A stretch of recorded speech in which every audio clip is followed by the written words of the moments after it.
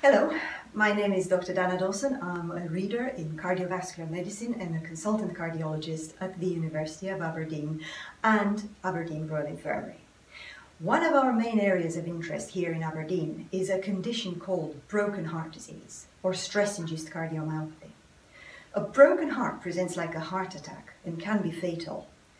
Although it afflicts mostly, although not exclusively, women, the most interesting feature of this condition is that it develops in people who experience a very strong emotional or physical stress.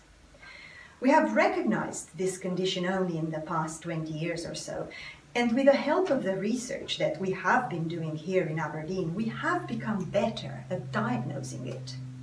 We know, for example, now that it's not as rare as we initially thought.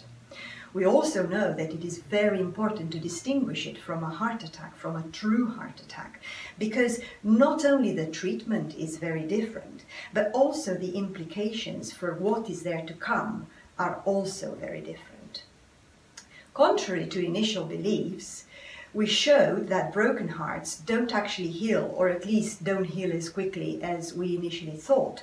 And in a significant proportion of patients, they evolve into a syndrome of heart failure, which means that the pumping function of the heart becomes affected in the long term. There is no current effective treatment for this mysterious condition, and research into this condition is fascinating, and it is an ever-evolving field. A broken heart is undoubtedly the strongest interaction between the mind and the body that has ever been described in medicine. And it is rather surprising that it has taken the medical profession centuries to recognize it as such. Thank you.